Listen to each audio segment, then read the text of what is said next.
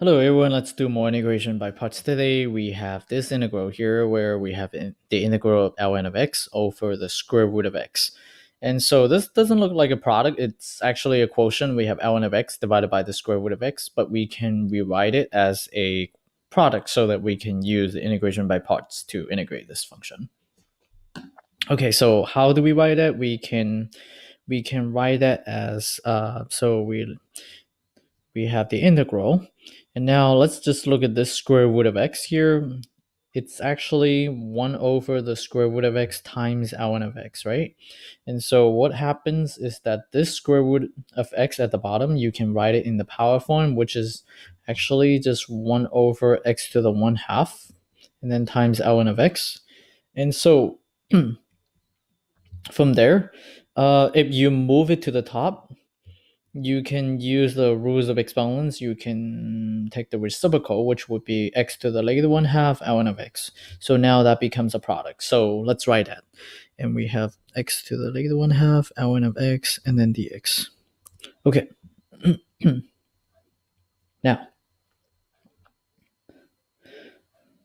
since it's a product, we can now try integration by parts technique and see what's going on.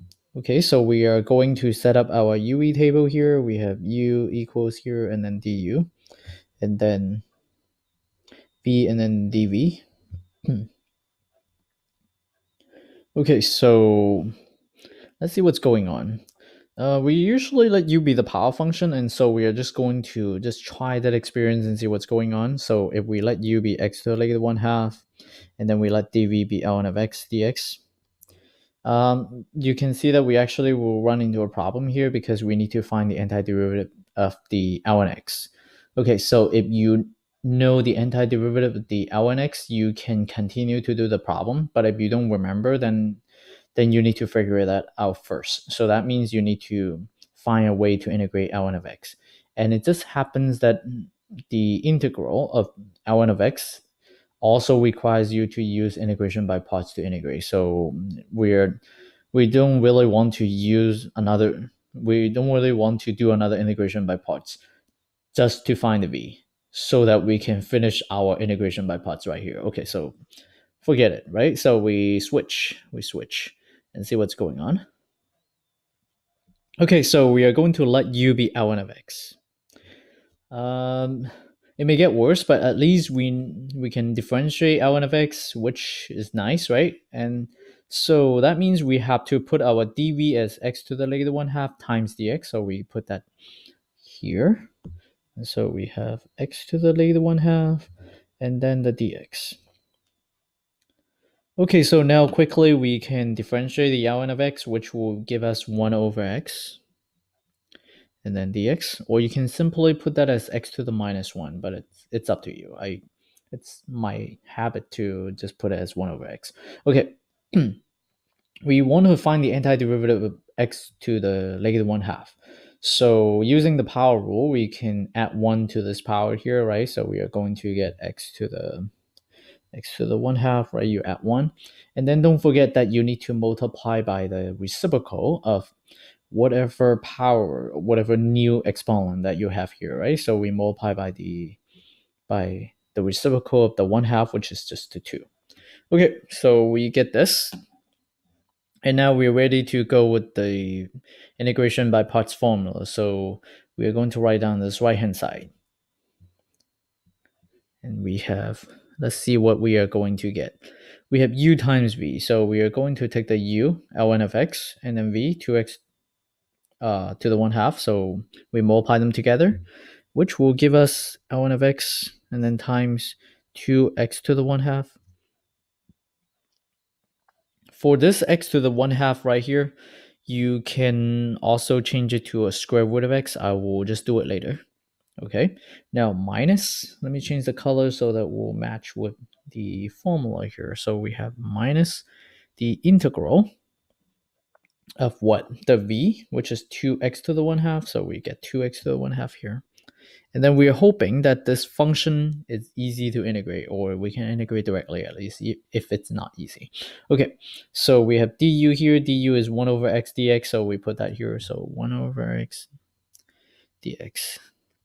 Still looks like a product, but we can actually put x to the 1/2 times 1 over x as just x to some exponent. So we can integrate this one. We can actually see that we can integrate. So we just need to use some algebra to simplify this expression right here.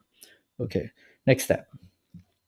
Next step would be to just clean up some expression right here. We have, let me see. We have 2, right? We have this 2, and then the square root of x. So we have square root of x. And then we also have the ln of x, right? So we have ln of x. And then now minus. Okay, so that 2 will come out of the integral, right? You don't need to worry about this 2. So we have 2, and then the integral. Now, this one is x to the 1/2 times 1 over x. Let's put the problem aside, and then we are going to simplify this expression. So we have x to the 1/2 times 1 over x. You can actually put that as x to the 1/2, and then, well, you can put that as x to the 1/2 over x. So see what's going on here? We have, when we do not put any exponent here, we assume that's a 1, right? So according to the law of exponent, you can actually do what? You can actually write this as x to some exponent. What is that exponent? You take the top exponent minus the bottom exponent. So you're having 1/2 minus 1, which is actually just what? X to the negative 1/2. And then dx. Okay, so now we can erase our scratch work.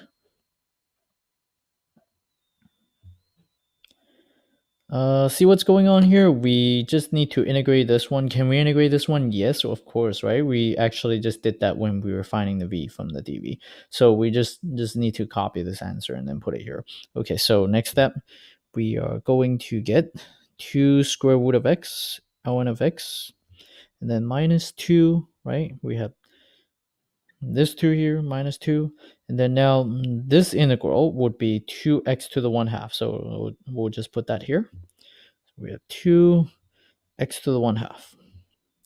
Okay, so just clean up the answer a little bit, and then we can find the final answer, right? I mean, that's already the final answer, so we just need to write it down. So we have 2 square root of x, ln of x, minus 4 square root of x, right? That's x, that comes from x to the 1/2. And then we also need the constant integration, so we have plus c.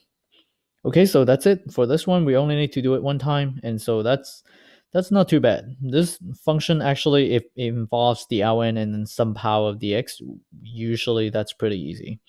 And we can use the same idea, same process here to find the antiderivative of the ln. So in that of the ln x. So in that case, we are going to do it next time, and also next time I want to do the same one with the tabular method and see how it compare with this process here. Okay, so that's it. So see you next time. Thank you for watching.